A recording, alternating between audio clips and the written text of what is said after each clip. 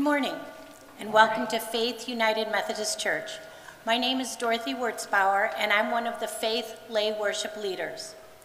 Let's begin by reciting our church's mission statement together. Faith United Methodist Church is a church family dedicated to bringing people to Jesus Christ through worship, education, mission, and fellowship. The world is full of troubles: war, famine, hurricanes, hunger, and homelessness. At times, the bad news is overwhelming. At times, there appears to be no hope.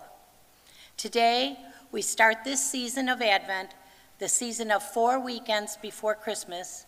On this first weekend of Advent, let us turn to Christ, who is the hope of the world. Our first reading is from Malachi, chapter 3, verses 1 through 4. See, I am sending my messenger to prepare the way before me, and the Lord whom you seek will suddenly come to his temple. The messenger of the covenant in whom you delight, indeed he is coming, says the Lord of hosts. But who can endure the day of his coming, and who can stand when he appears? For he is like a refiner's fire, and like washer's soap. He will sit as a refiner and purifier of silver, and he will purify the descendants of Levi, and refine them like gold and silver, until they present offerings to the Lord in righteousness. Then the offering of Judah and Jerusalem will be pleasing to the Lord, as in the days of old and as in former years. Our second reading is from Luke, chapter 1, verses 5 through 13. In the days of Herod of Judea, there was a priest named Zechariah, who belonged to the priestly order of Abijah. His wife was descended from the daughters of Aaron, and her name was Elizabeth. Both of them were righteous before God, living blamelessly according to all the commandments and regulations of the Lord. But they had no children because Elizabeth was barren, and both were getting on in years. Once when he was serving as priest before God during his section's turn of duty, he was chosen by lot according to the custom of the priesthood to enter the sanctuary of the Lord to offer incense. Now at the time of the incense offering, the whole assembly of the people was praying outside. Then there appeared to him an angel of the Lord, standing at the right side of the altar of incense. When Zechariah saw him, he was terrified, and fear overwhelmed him. But the angel said to him, "Do not be afraid, Zechariah, for your prayer has been heard. Your wife Elizabeth will bear you a son, and you will name him John." This is the word of God for the people of God. Thanks be to God.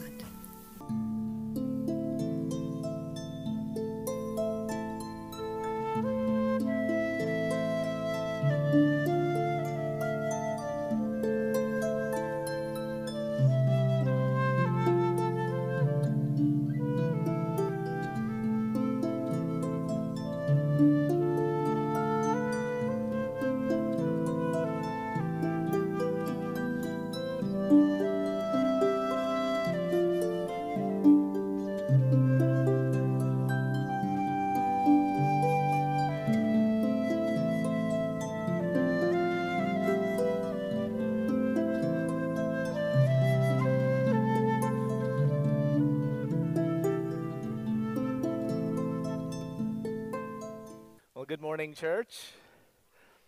It's good to see you today. My name is Caleb Hong. Thank you so much for joining us here in the sanctuary on this rainy Sunday, and also those of you who chickened out and joined us online. Thank you for worshiping with us. I thought about worshiping online too.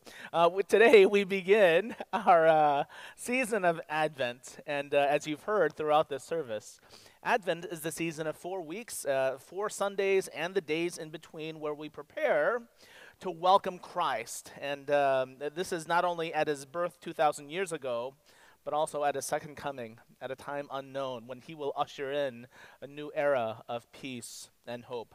So in the upcoming weeks, we will consider the various themes of Advent, but in addition, we're going to learn something more about a specific biblical figure whose life and ministry is very closely intertwined with Advent's themes, and that is John the Baptist. John the Baptist, more than anyone else in Scripture, his life, his mission, it aligns very, very closely with the themes of Advent. So as we consider John's life, his ministry, may we prepare to receive Christ into our hearts. Let's pray, and we'll begin. Lord, you're so gracious. So thank you for the rains that water the earth. Thank you for the waters that refresh our souls. And thank you for your Spirit that gives us peace. So would you meet us again this day? Would you open our eyes to see, open our ears to hear, and soften our hearts to receive the gift of your word. In Jesus' name we pray. Amen. So I want to begin by just offering a brief history lesson about Advent and how it came to be. So some of you know this already. In the ancient world, whenever a monarch or a ruler wanted to go see the kingdom, they never left unannounced. They never just kind of meandered into their kingdom. They always sent an official herald or messenger ahead of them to announce their coming. Now, these royal visits, they were a big deal, because it wasn't every day that monarchs would leave their throne and just go visit and rub shoulders with the locals. So when the announcement was heard, it was usually received in this way. There was a flurry of activity. There was the cleaning of streets, fixing of roads, bridges, gates, and of course, preparations for a great feast. And people even went out of their way to wash and take a bath and put on their best clothes, because everyone wanted to look and smell their best for the king. Advent, the word, comes from the Latin word adventus, and that word means arrival or coming. Now, up until the 4th century AD, there really was no official date for Christmas. As Christians, we knew the date, the specific date of Jesus' death and resurrection, but we had never set, and the Bible doesn't say the exact day of his birth. So early church leaders gathered together, and they debated, and they established December 25th as the day to celebrate Jesus' birthday. Of course, the question you may ask is, why December 25th? And the answer is because in the ancient calendars, this was the day of the winter solstice. The winter solstice marks the shortest day of the year, the darkest day of the year, when there's the shortest amount of daylight. And then, since Jesus is the light of the world, the early Christians planned it this way, so that after his birth, the world would become brighter and the days would become longer. Of course, soon after the early church leaders set this date, the 25th of December, they also settled on a season that would lead up to the celebration of Christmas. So they established the 4 Sundays before Christmas, and again, the weekdays in between, to be the days of preparation for Jesus' arrival. And that's how we have Advent. So let's be clear. Advent is not a religious term for the Christmas shopping season. That's not the same thing. And preparing for Christmas does not consist of shopping till you drop. That's also not true. For Christians, Advent is a time for prayer and preparation. It's a time for inner cleaning and soul decluttering and making space to receive Christ, our Lord. Now, as I mentioned earlier, the ministry of John the Baptist, his life and mission is intricately tied in with the themes of Advent. So I want to spend a few minutes then reminding us about who John is. So in the 3rd chapter of Malachi is the very last book of the Old Testament, we hear these words that Rebecca read for us. See, I am sending my messenger to prepare the way before me. And the Lord whom you seek will suddenly come to his temple. The messenger of the covenant in whom you delight. Indeed, he is coming, says the Lord. So the book of Malachi was written around 400 BC. And at the end of Malachi's book is this promise that God will send the Messiah, the one we've been waiting for, the one whom we'll delight in. But before God sends the Messiah, God will first send a messenger, a herald who will announce his coming to prepare the way of the Lord. And then in the very next chapter of Malachi, this is the last chapter of Malachi, which is also the final chapter of the Old Testament, we hear these words from Malachi chapter 4. See, I will send you the prophet Elijah before the great and terrible day of the Lord comes. He will turn the hearts of parents to their children and the hearts of children to their parents, so that I will not come and strike the land with the curse. And it's with these words that the Old Testament ends. And with this promise, the Old Testament leaves us waiting. Now, those of you with Jewish friends know that the Jewish people are still waiting for Elijah's return. Who's Elijah? Elijah, he did ministry about 450 years before Malachi. Elijah was a prophet who never died. He ascended into heaven on a chariot of fire. Malachi promises that God would send Elijah as the official herald, the message to prepare the way for the Messiah's arrival. Now, for Christians, these verses at the end of the Old Testament, they become the segue into the New Testament. And this is why each of the four gospel writers, Matthew, Mark, Luke, and John, this is why they start with a reference to John the Baptist. So when you read Gospel of Matthew, you first start off with a story about Jesus' birth. What do we read right after the stories of Jesus' birth? We read about John the Baptist. The Gospel of Mark opens up immediately with the ministry of John the Baptist, even before mentioning Jesus. And the same is true for Luke. Even before Jesus is mentioned, Luke goes right into the birth story of John the Baptist and then goes into Jesus' birth story. And then as for the Gospel of John, John is clear that before we can fully understand the identity of Jesus, he wants us to know and hear about the ministry of John the Baptist, who came to prepare the way. Jesus and the gospel writers were clear. John the Baptist is the long-awaited Elijah sent by God to prepare the world and to prepare our hearts for the Lord. Today's gospel reading, again, which Rebecca read for us, it comes from Luke chapter 1, and this is the announcement of John's birth. The story goes like this. John's parents, they're an elderly couple, Zechariah and Elizabeth. They live in a village we believe to be Ein Kerem, about 4 miles west of the temple in Jerusalem. Zechariah was a priest from the line of Abijah. Elizabeth was a descendant of Aaron, which makes her a PK, a priest's kid. Luke establishes right away that they were a righteous couple. They lived righteously according to God, blamelessly according to the commandments and regulations of the Lord. Now, this is a significant detail because the very next detail, the very next fact that we learn about this couple is they had no children. Elizabeth was barren. She was unable to bear children.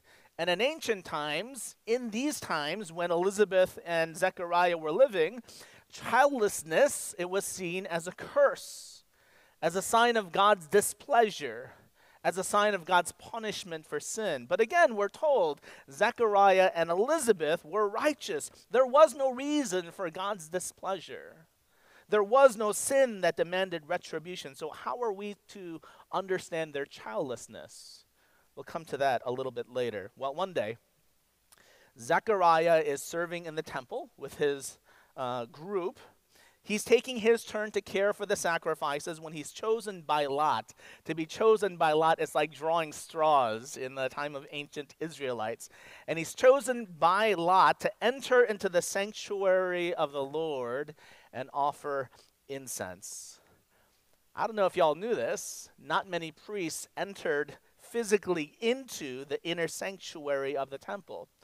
We enter the sanctuary all the time as Protestants. Not so much in Zechariah's day. So we know that back from King David's day, the priesthood was divided into 24 divisions. all 24 divisions, they gathered together to celebrate the high holy days like Passover, when the temple would be, overflowing with people. But outside of these high holy days, each of the 24 divisions, they were only assigned to serve in the temple for 2 weeks out of the year. So priests, when they come in, even when they came in, they would serve outside in the courts of the temple. Not many people went into the temple itself. So this honor of going into the temple itself to offer incense, it was a big deal. It was like the highlight of Zechariah's priestly ministry. So Zechariah, he's honored, he's blessed, and when it comes time to offer the incense, he steps into the inner temple, into the sanctuary alone. But once he's inside, he realizes he's not alone after all. There's another figure inside there, and we're told by Luke that it was an angel, the angel Gabriel. Zechariah, when he realizes Gabriel is present, he responds appropriately with utter fear and terror. Again, he was excited, he was honored, he felt blessed to enter into the temple, and now he's shaking in his boots and he's terrified for his life. The angel Gabriel recognizes this in Zechariah, and he says to him, verse 13, Luke chapter 1, "Do not be afraid, Zechariah, for your prayer has been heard." What prayer? He just stepped into the sanctuary. The second part of verse 13, "Your wife Elizabeth will bear you a son, and you will name him John." Verses 16 and 17, "He will turn many of the people of Israel to the Lord their God, and with the spirit and the power of Elijah, he will go before him to turn the hearts of parents to their children, and the disobedient to the wisdom of the righteous, to make ready a people prepared for the Lord." I hope these words sound familiar, because these are direct references to what we just read in the book of Malachi.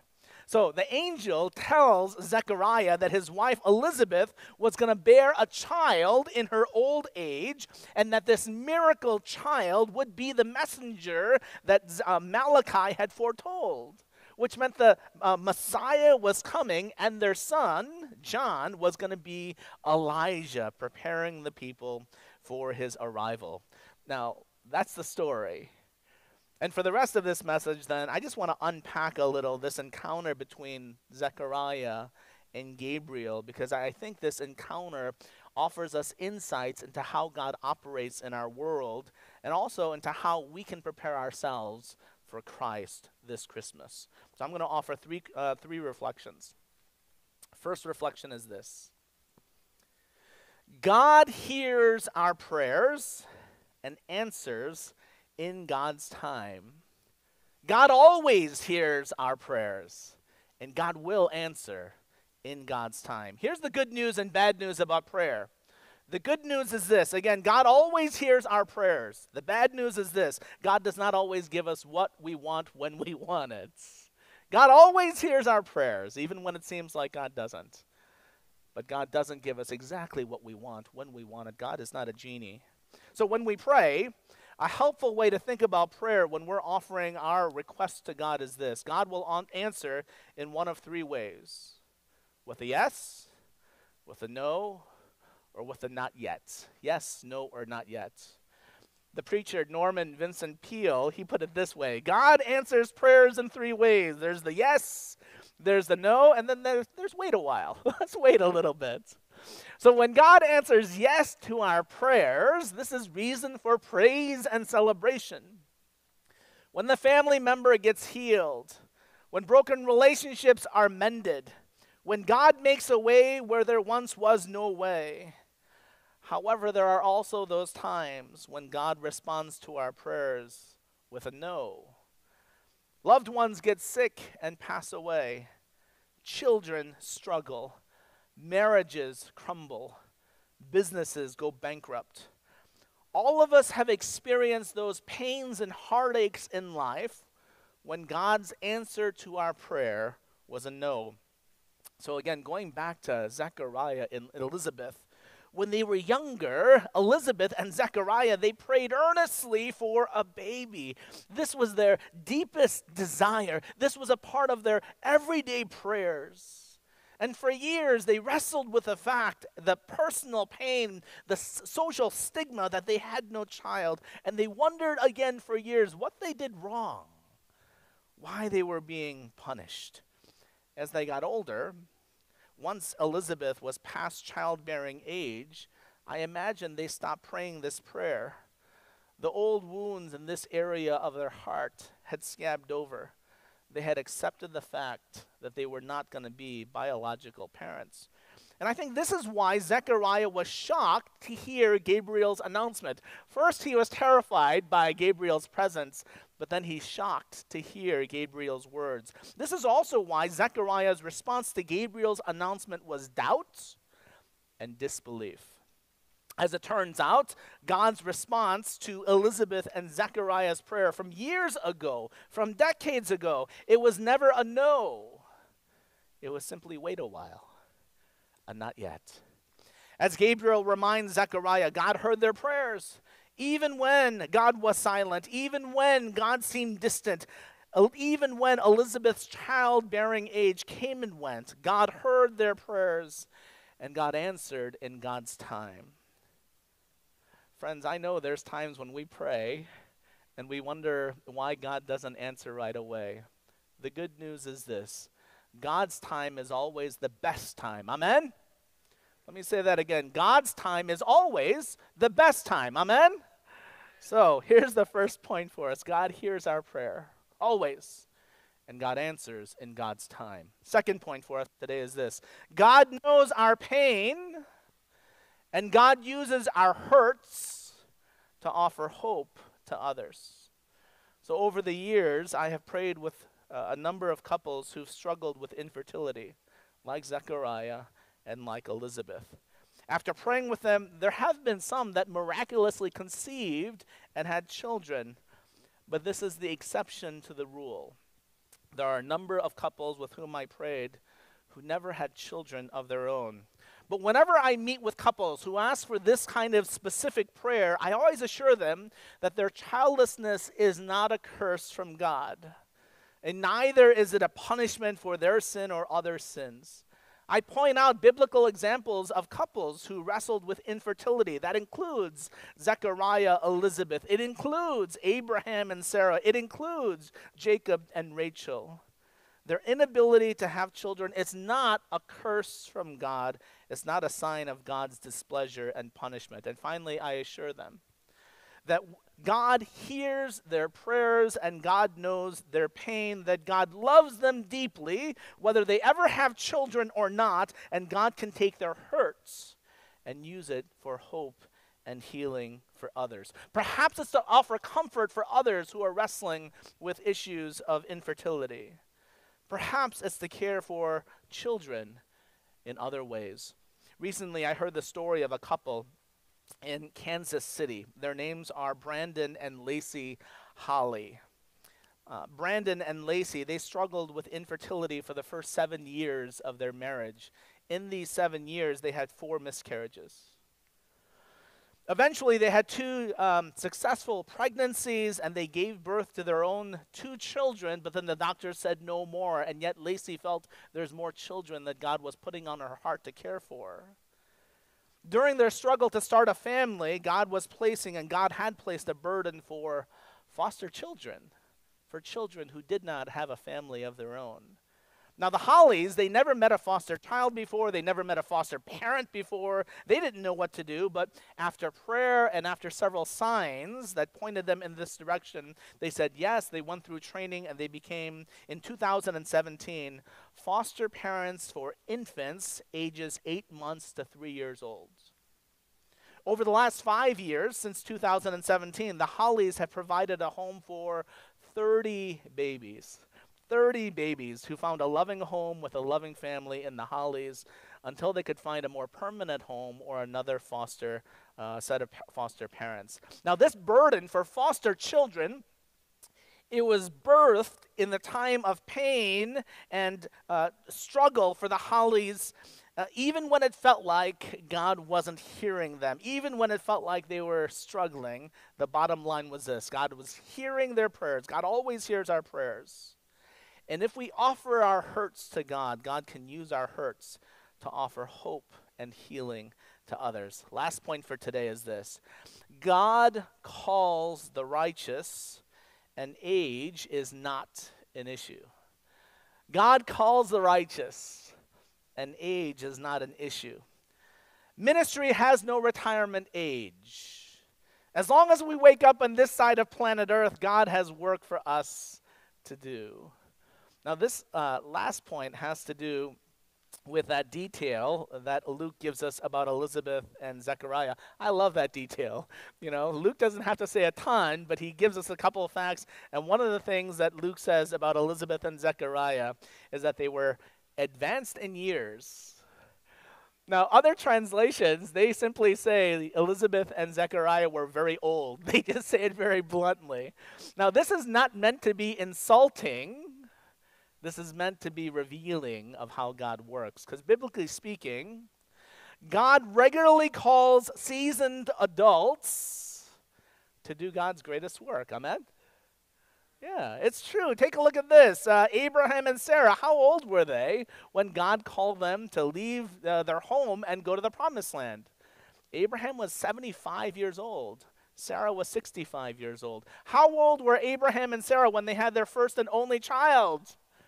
Abraham was 100 and Sarah was 90.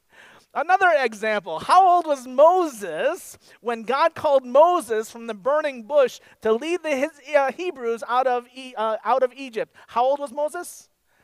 80 years old. 80 years old. Here's my point. The Bible doesn't follow the guidelines of the U.S. federal government when it comes to retirement age.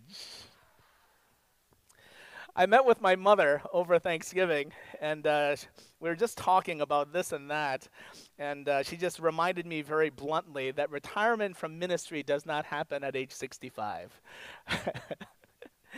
She said, biblically speaking, retirement happens when we die, right? Until then, God wants us to stay prayerful and faithful because God is not done with us yet. Can I get a praise God for faithful mothers? Praise God for faithful mothers. Please turn to your neighbor and say these words to a neighbor. Say, God is not done with you yet.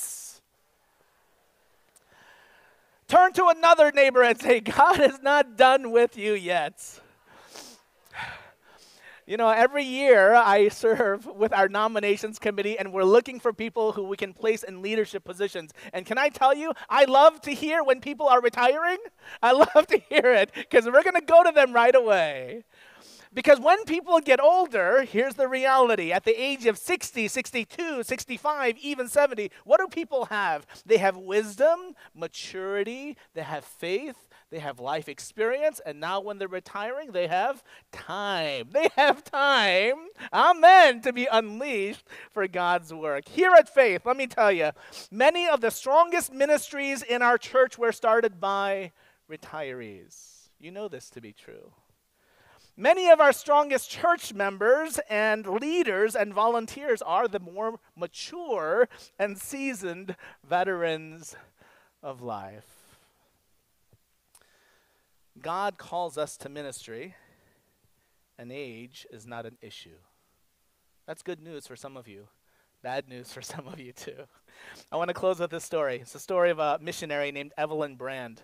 Evelyn Brand was born in England in the late 1800s, and when she was a young woman, she felt God calling her to go as a missionary to India to share the gospel with the poorest of the poor. So she went, and every day, every night, at the start of the day, at the end of each night, her prayer was this: "Here I am, Lord, and use me, Lord. Here I am, Lord. Use me, Lord." While in the mission field, Evelyn met and she married a young man named Jesse. And for their first 7 years in India, Evelyn writes, there wasn't a single convert. There was a lot of work, but at least on the outside, there was no fruit. However, on that 7th year, a local tribal leader got sick, and he was dying from an unknown disease, and only Evelyn and Jesse stayed with him and cared for him. Before he died on his deathbed, this tribal leader declared that their God was the one and true God, and he entrusted his children to Evelyn and to Jesse. Well, Evelyn and Jesse stayed in India for another 13 years. And for these next 13 years, ministry thrived. Countless people came to Christ. But then suddenly Jesse became sick and he died.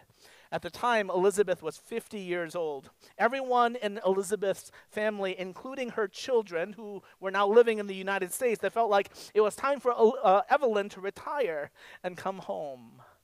But Evelyn didn't feel this way, so she didn't.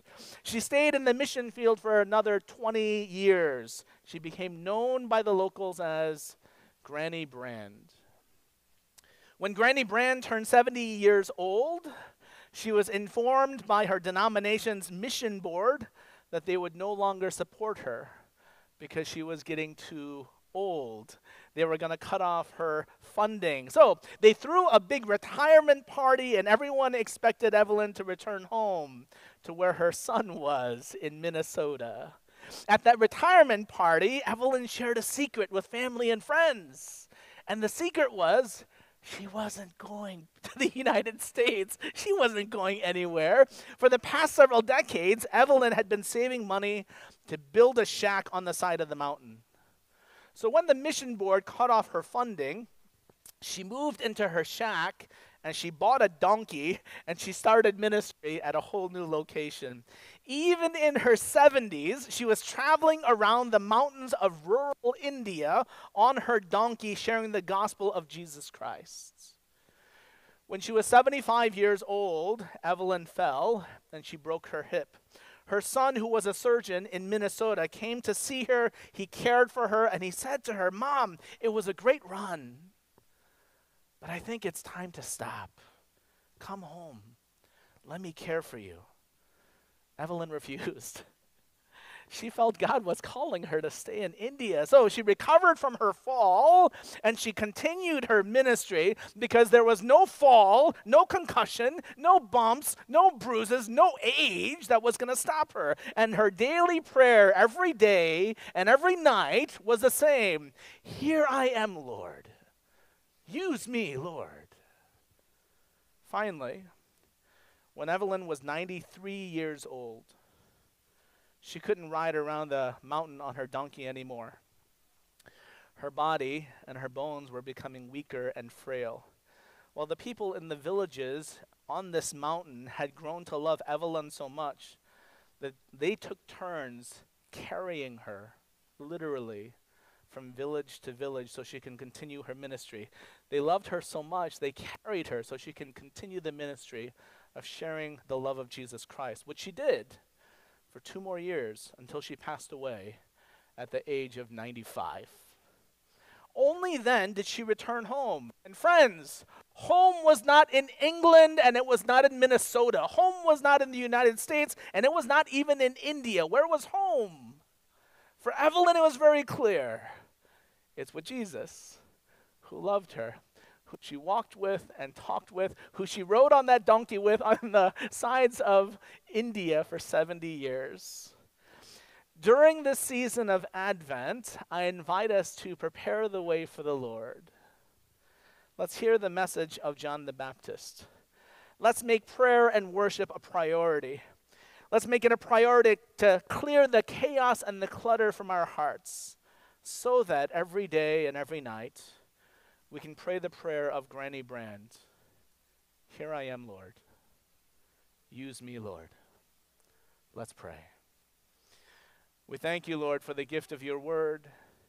We thank you for your promises. Lord, that you always hear our prayers. You're at work in ways that we cannot even imagine. Even when we are hurting, even when life is going in a very difficult direction, you never leave us nor forsake us. You promise, Lord, even to use our hurts to offer hope and healing to others. So, Lord, as we start this season of Advent, our minds may be racing in 100 different directions, but would you help us to hear the still small voice of your Holy Spirit, inviting us to prepare the way for the Lord. to prepare our hearts to receive Christ, to soften our hearts to worship and to love God and to love our neighbors. Thank you for this time together. Thank you for your holy word. In Jesus' name we pray. Amen. If you would turn to your neighbor and say, God loves you and so do I. God loves you and so do I. You know, in our society, people have been gearing up for the shopping season since October, very early. And sometimes that can overwhelm the season of Advent. And for Christians, I would invite us, remember the words of Christ. Prepare the way for the Lord in your hearts, in your life. Share God's love. In the name of the Father and Son and Holy Spirit. Amen.